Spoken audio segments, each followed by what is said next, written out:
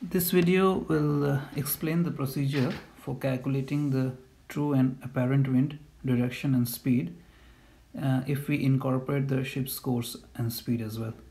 So this is example 2 on this topic. Example 1 discussed the same topic, and in that we were given the apparent wind direction and speed and the ship's course and speed, and we calculated the true wind direction and speed. I'll give you a link of that video along with this video as well. And this video will be given the ship's course and speed and the true wind direction and speed, and we will have to find the apparent wind direction and speed.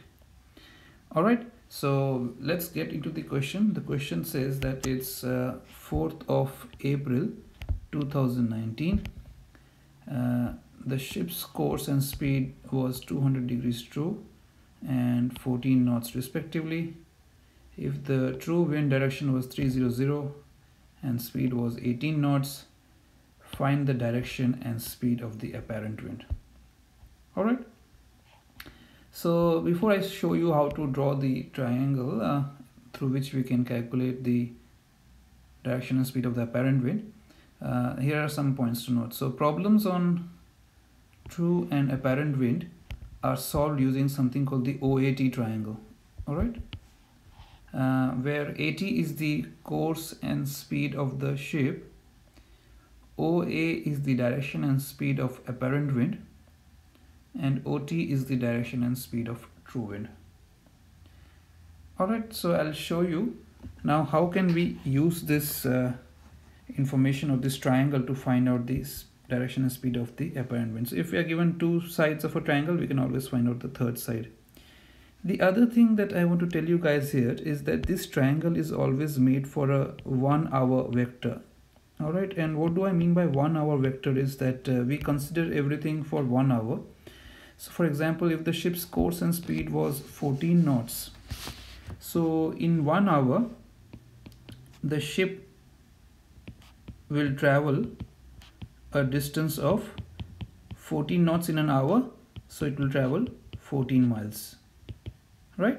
So we always try to make a triangle of 1 hour, unless specifically if we are required for half an hour or 1 hour, we always make it for 1 hour. Alright, similarly, if the true wind speed was 18 knots, so in 1 hour the true wind will travel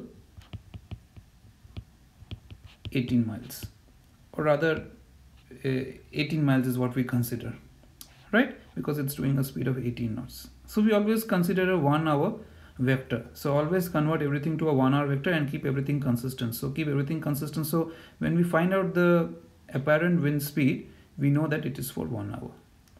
Alright, so let's start drawing the triangle now. So the first thing that we'll see is what is given to us in the three sides of a triangle. So we have been given AT, which is the ship's course and speed, and we have been given OT, which is the speed and direction of true wind, and it is OA, the third side of a triangle, that we have to find. Alright, so let's plot AT first. So to plot AT, and today I'll just show you how to draw it along with me. So just draw a cross first, and you must be wondering why I'm drawing it on this side of the page. You will see why, because after you draw it, now you guys may have a big page, I have a screen here, so you will realize that most of the triangle will be drawn towards my left side, so left side of the cross, and you don't have to worry too much about it. If you've got a big page, you can start anywhere and slowly you will realize. Alright, so I've drawn a cross here, and assuming if this is north and this is east and this is south, and if south is 180 degrees true, east is 090, yeah, so, and this is west 270. So why I'm drawing these things is so that you get an idea of how I'm drawing the ship's course. So the ship was doing a course of 200 degrees. So what I'll do is I'll put a protractor at the center of the cross here, and I'll draw 200. If south is 180, I just have to draw another 20 degrees here, so I know my direction is here. So what I'll do is I will draw a line in the direction of 200, and I will go for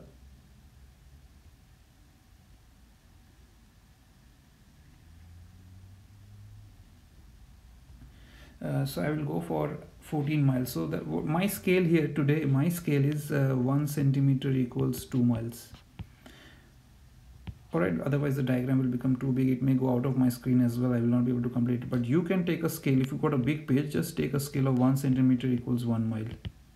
So you can draw this line for about 14 centimeters. I am drawing, because I am using this scale 1 centimeter equals 2 miles. I am using this scale here. I am not using 1 centimeter equals 1 mile. What I will do is I will draw this here for 7 centimeters. So 7 centimeters will denote 14 miles that my ship has traveled, and this is on a course of 200 degrees. All right, and I'll stop here. I'll measure it out and I'll stop here. And this I will call is AT. So remember, ship's course and speed was AT. So T will go towards the course. A is the origin of the ship's course. Then the next thing I have been given is the true wind, that is OT, and the true wind direction is 300 degrees.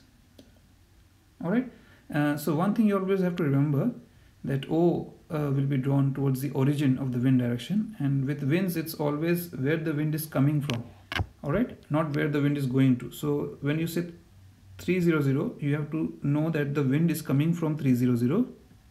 So the rule is that winds come from and waves go to. That is what we consider. Alright, so we can draw another cross here, and then what I'll do is I'll use the same principles. I can put a protractor here that you cannot see, but you do the same. Put a protractor on the center of the cross and draw 300. So 300 here, this is what happens, will be somewhere here. So I have found the direction at least, and then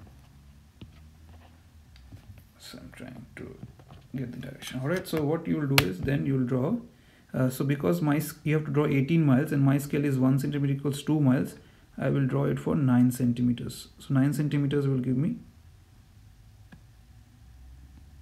18 miles, right? So I'm going to draw one here and I'm going to stop at 9 centimeters, because 9 centimeters here will be equal to 18 miles. That's my true wind, apparent wind direction, true wind direction and speed. And then I'll stop here. So O is the origin of the wind direction. I told you always remember winds come from. So if wind direction is 300, that means wind is coming from 300 direction. So this is the direction. That's how you have to remember it, all right? Because in this direction here, this is towards O is 300 degrees. All right, so if west is 270, this is 300. All right, remember always that winds come from. So if the true wind direction is given as 300, that means the origin of the wind direction is 300. So O will always go towards the origin. And then what you do is you simply join O and A, because O and A will give you the apparent wind direction and speed. And again, similar with the apparent wind direction, sorry about that, apparent wind direction, you will always have to remember that apparent winds also, you have to remember where are they coming from. So it will always originate from O, and that's how you have to measure the direction. Alright, so now if you measure the direction of OA, remember O is the origin of the wind. So I am getting first to calculate the speed, I am getting about 10.25 or something. So 10.25, that means if 10.25 centimeters will be equal to 20.5 knots. So that's the speed of my apparent wind speed. Right, so this is 10.25 centimeters. You may be getting 20.5 centimeters if you have chosen a different scale. If you have chosen a scale of 1 centimeter equals 1 nautical mile. And the direction, of course, you measure the direction. So I will use a different pen just to show you what you can do or how you can measure the direction here. So from north to this is 200. So now you have to measure, I'll use a different pen, from north to this direction here. How much is it?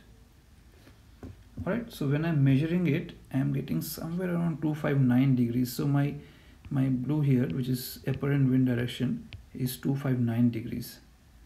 So my apparent wind direction will be 259 degrees and speed will be 20.5 knots. So 259 degrees, true and not true rather, but 259 degrees, and my speed is about 20.5 knots. So that's my apparent wind speed and direction. Alright, so I hope this video was clear to understand.